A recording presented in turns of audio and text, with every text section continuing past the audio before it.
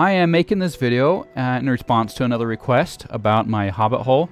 So yeah, I did do a tutorial on how to build a Hobbit hole, but I didn't include the interior. And so just for, you know, I really want to be helpful, right?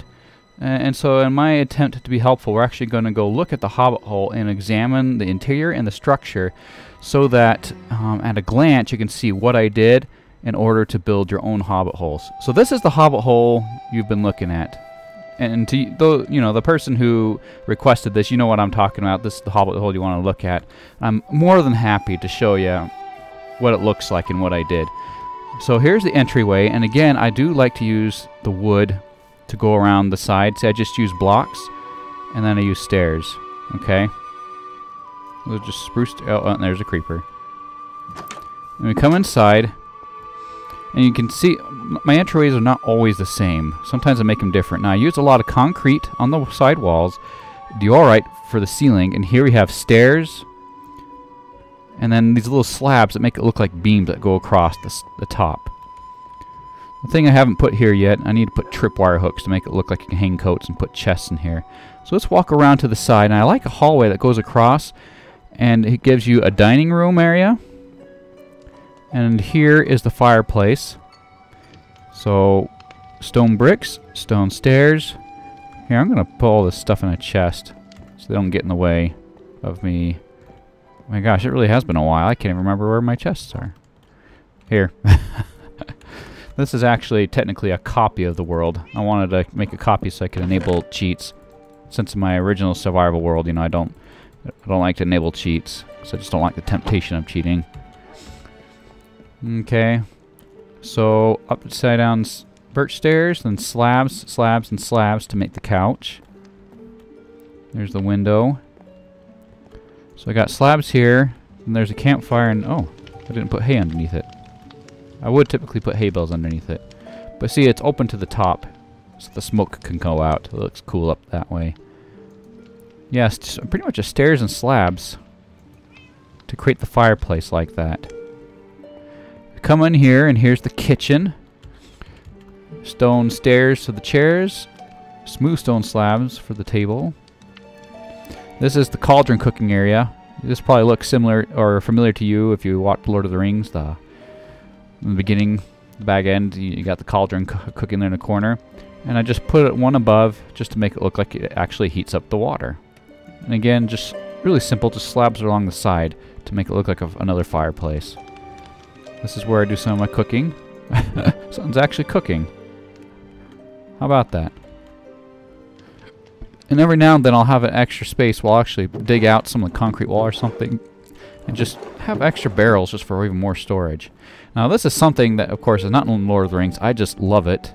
Having an underground storage. And it just comes down here. And then this is where I do my typical storage facility. And I have, you know, my own way of organizing my chest.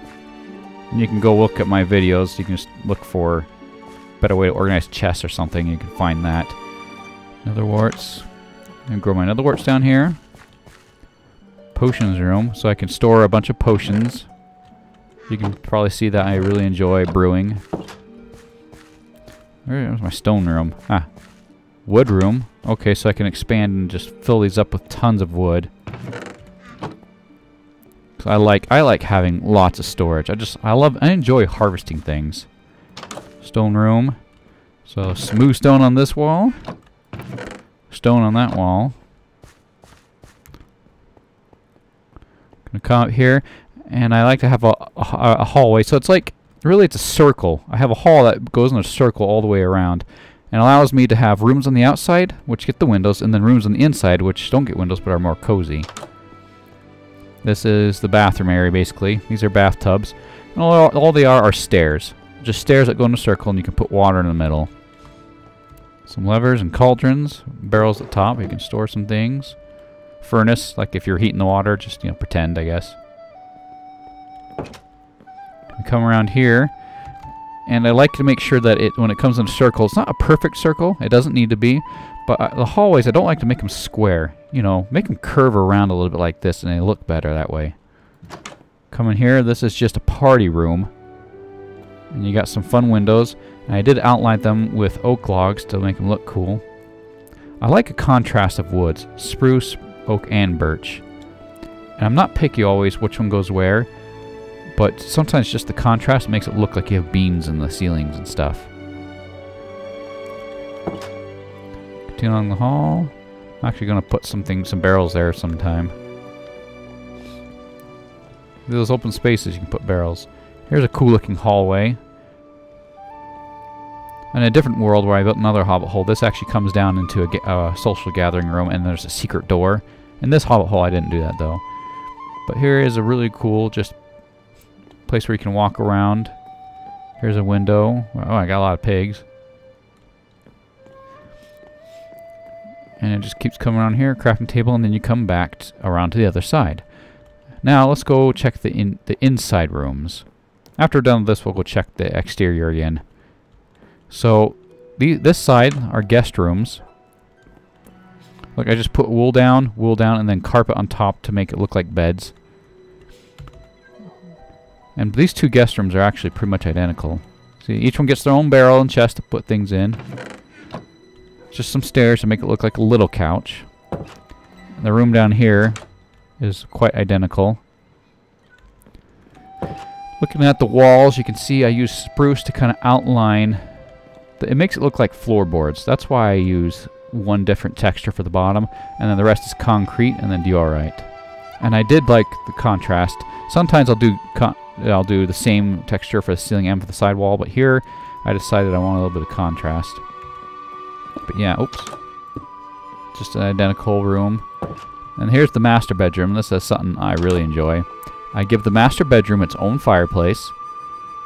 There's some slabs, some stairs, things like that. And I used wool for the flooring instead of carpet. Right here I used carpet. That's just so I could put down more carpet and make it look like a place where you could sit. Barrels that are only accessible into this room. Then of course the main bed. There's the bed frame. You can look at that. Pretty simple. Slabs here, oak logs here, and then fences. Then I put slabs right here. There's nothing under there, but it does frame it kind of nice. Barrels on both sides for more storage, and then bookshelves for looks. And then a cozy looking bedroom. It'd be fun to live in a hobbit hole in real life, wouldn't it? And this comes over to my library and study. So I put in my my enchanting table right there. Some stuff that we're going to be enchanted sometime. Here's my brewing, and I put I always put the ingredients of the most important things to me. 'Cause sometimes I just forget. Stuff for brewing. A big high chair, sofa. Isn't that kind of interesting? Just wool and stairs and slabs. Bunch of arrows. Or I can play music right here. And then just random miscellaneous items in there. Okay. Well, you've actually seen the entire interior. Feel free to pause or slow down this video at any point if you want to look at something and examine it so you can copy it for your own survival world. But let's go ahead and move to the outside. Now some things that make it look nice is I like to make sure I use oak leaves around the entryway. Just kind of looks nice. These right here are for posting your leads on horses when you park a horse. Now, as I said before in my videos, there are two ways to make hobbit holes. You can dig into the side of the hill, or you can pile dirt on top. And I personally prefer to build the structure first and then pile the dirt on top. But it's up to you. In real life, this is how they do it. They pile the dirt on top afterwards. Here's how I did some of the windows. I framed them with spruce and then oak and then the glass, and then I make sure dirt goes around it. And see here, I actually put like dirt that comes out a little ways. I piled all that dirt in there. You don't want the dirt to just come straight down. You want some of it to come out every now and then to make it look more authentic and realistic. There's one area, and see there's lots of dirt I put in there on the side of the hill. I even went and planted trees on top. The one thing I haven't done that I should do is take some bone meal and just go grow some grass here and there. That'll make it look more realistic. See, I have more windows out here. Again, framed them with the oak logs. That's probably my bedroom right there. Yeah, there's my bedroom. You can put iron bars here if you don't want things getting inside. Or really, what I do is I actually just put slabs on top of the blocks, then nothing can get in. That's actually, then you don't have to put iron blocks. So you just put slabs, a block in a slab, and nothing can get in. I come out here, and here's my little garden. There's my overlook window. This is my favorite window to look out. I love looking out in the mornings. So my farm, my pigs, all that stuff. My mine shaft is down this way somewhere. Where was it? No, I went too far. That's my mine shaft right there. And over here is my fishing area. I enjoy coming over here to fish. See, I got my own little campfire with just some stone stairs sitting around. This is just where I come and fish. A little fishing cabin. Isn't that cozy? This is how I make refrigerators. 2 barrels and birch door. I think it looks fine. Great. That's kind of just a little tour, but of course the whole purpose of this tour was examining the structure and the way things are built.